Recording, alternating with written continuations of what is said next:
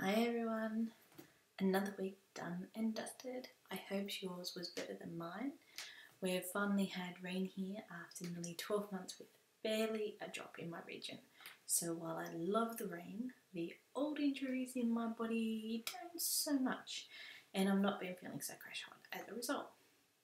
I know people think pain makes you feel alive, but let me assure you, there is nothing like the agony of someone grating your bones inside your body to make you believe you are in hell, and this is your eternal torture. See, this is where real life inspires my writing, and on that matter, let's get to today's quickie. So, this week's topic is all about playlists, more specifically, playlists for my books. This was another topic chosen by one of my beaters, and what she really wanted to know was if I have certain playlists for particular books. The answer is yes, I do. Nearly every book I write has a playlist, and I will routinely listen to those songs while working on that book. Some playlists can contain entire albums by the same person. Others can be a real random mix of songs that just happen to inspire scenes in that book. Take the playlist for Spectra, for instance. Because that book started off in a gothic club and quite a few scenes take place there, I basically listened to The Perfect Circle to get the feel for Tenebros. Then in scenes from Bay's point of view, I listened to Chevelle. And for when Spectra went to Bay's house, it was Gregorian chants and Enigma to inspire the atmosphere. So some songs were inspirational, others just background to create the scene. It's the same again with Wraith. On top of the playlist, I also tend to have one song for each book that as soon as I hear it will take me back to that world. That's because it's the song I basically see that would be used for the movie trailer, I guess. For Black Mark, it was Of These Chains by Red. For Phased, it was Dark Horse by Katy Perry. So there is always one song usually on the playlist which will actually take me back into that world without issue and is very, very easily, because I create the scenes for the trailer or for some of the movie in my mind with those songs connected to it, so they'll always bring me back there.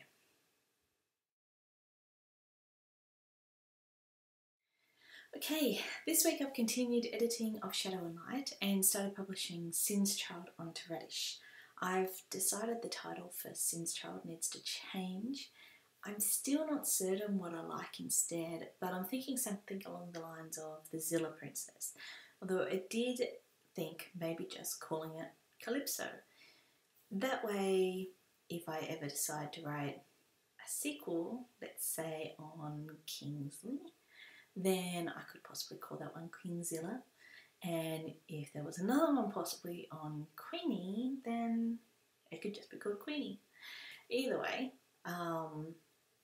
the title needs to change, so I'll get around to that and I'll fix that up and let you know when it happens. I've also started writing the extra blog posts for Sin's Child. So I know that when I first published it on Wattpad, everyone really liked the blog and kept saying that it would have been great if the blog continued throughout the actual book. And so I've taken that feedback on board and I'm doing that. So as I go with the editing, I'm actually adding more blog posts from Callie into the book. So those extras will be in the Radish version only. And then if I ever publish it, obviously in that version. I'm also including in that the comments written by The Watcher, Sin Rocks, and The Penny Drops. I might change Penny's username to maybe Penny Dreadful. I don't know, Penny Drops, Penny Dreadful. It's much of a muchness, but we'll work it out. I've written a new chapter for Wraith and made a start on the next, and also finished a chapter I'd begun I started for Regret Me. I also wrote 1,000 words on a chapter for Brink. All up on those 3 books, I have managed to write over 4,000 words this week. pretty happy with that. It's better than I've probably managed in the last 3 to 4 months.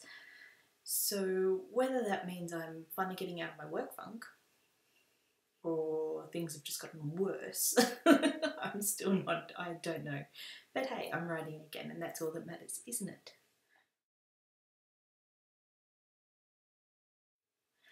Okay, so next week's topic is going to be about how many books I have on my work in progress list. I think when I did the Trello segment a few weeks ago and people actually got to see my boards, they realised there was a hell of a lot of books there that I've never really told anyone about. So one of the questions that came through was, can you talk about those other works and what genres they are and all that sort of stuff? So that's what I'm doing, and I'm just going to call it the Book Data blog, but that's what it's all going to be about.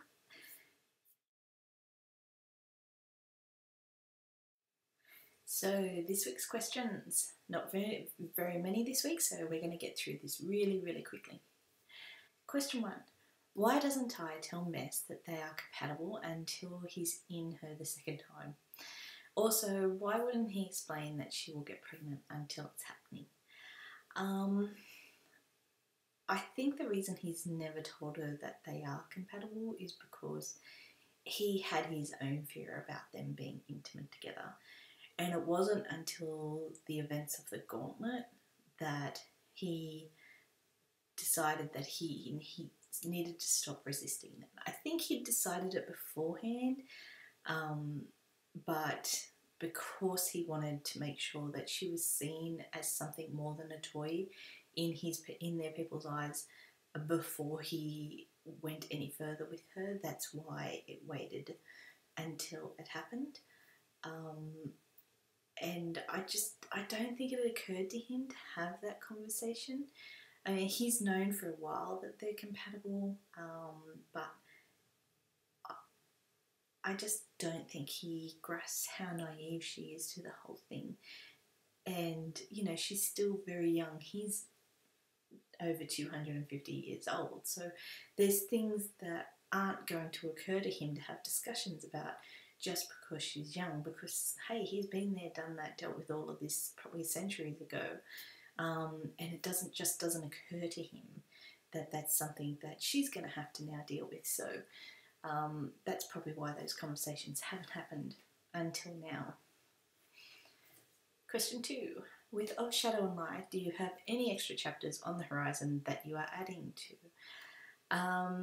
We're getting towards the latter end of the book now, and while there's nothing that I want to significantly change in the ending of the book, I will be adding in another chapter from Tynan's point of view at the end of the book before the epilogue.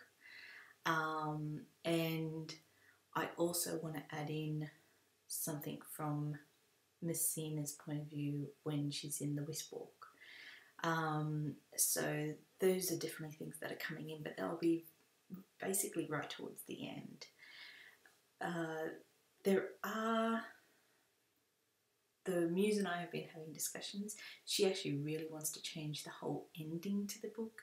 For those of you who've read it before, mainly around what happens at the institution.